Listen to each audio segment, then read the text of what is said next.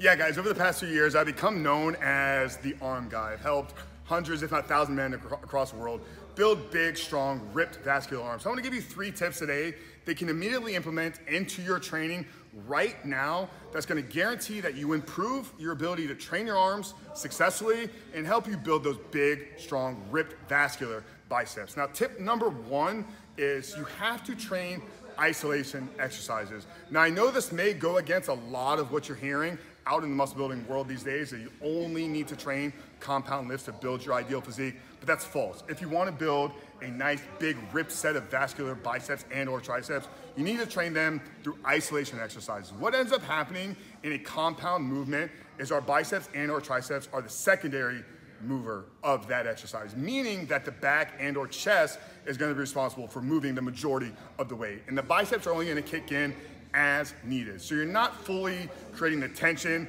creating the load, or getting those muscle fibers as short and as contracted as possible. So tip number 1, if you want to build bigger, stronger, more ripped vascular arms, is you have to train your biceps and triceps through isolation exercises. Now, the second tip to improve your biceps training is to train it through shoulder flexion. Here's what I mean.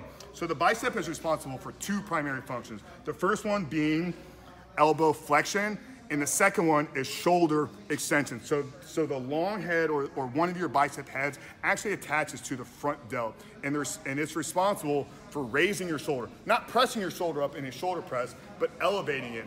So one way you can train it is by doing a dumbbell curl and then a slight shoulder extension at the top. So curl to where it's fully shortened, then push up, slowly just lifting that front delt a little bit. That's one way you can train through shoulder flexion. The other, which is preferably my more favorite way to do it, is going to be on a cable. So what you want to do is you want to get your shoulder elevated at this point. So I'm already extended. I'm already putting my bicep in a disadvantaged position to train this. So I'm going to squeeze here. Then I'm going to think about getting that hand behind my head. Now at this point, that bicep is as shortened, as contracted as it's going to be. With only, I think, 13 pounds, I can feel that tension super, super tight, super, super contracted.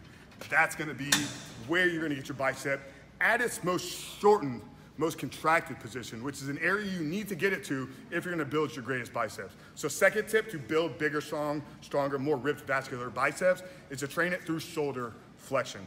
Now the third tip is to train your arms 2 days in a row. I created a training methodology known as neuromuscular frequency training, which is ideally how you would want to train your arms 2 days in a row, because that second workout needs to be very intelligent in how it's programmed. You can't just come in the gym on Monday, blast your biceps with 30 sets, then come in on Tuesday and do the exact same workout. You're setting yourself up for failure, for overreaching, for overtraining, and for under recovery.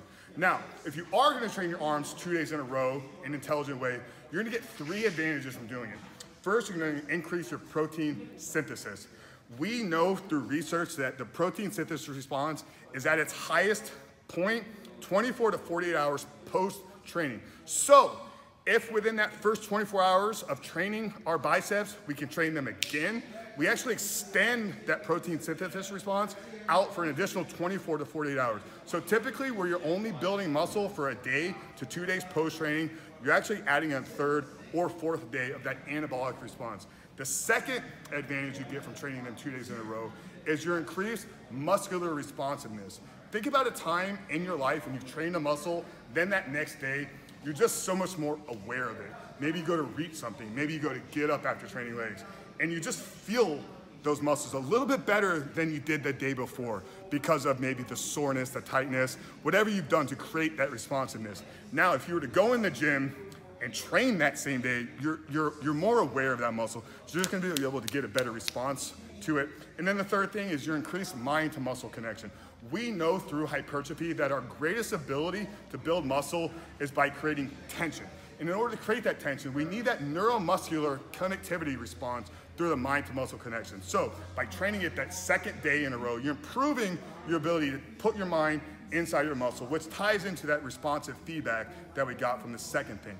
So 3 tips: train isolation exercises, train your bicep through shoulder flexion, and train both your biceps and your triceps 2 days in a row. Frank Rich from Massthetic Muscle, helping you guys, helping Mike build big, strong, ripped vascular arms. We'll talk to you next time.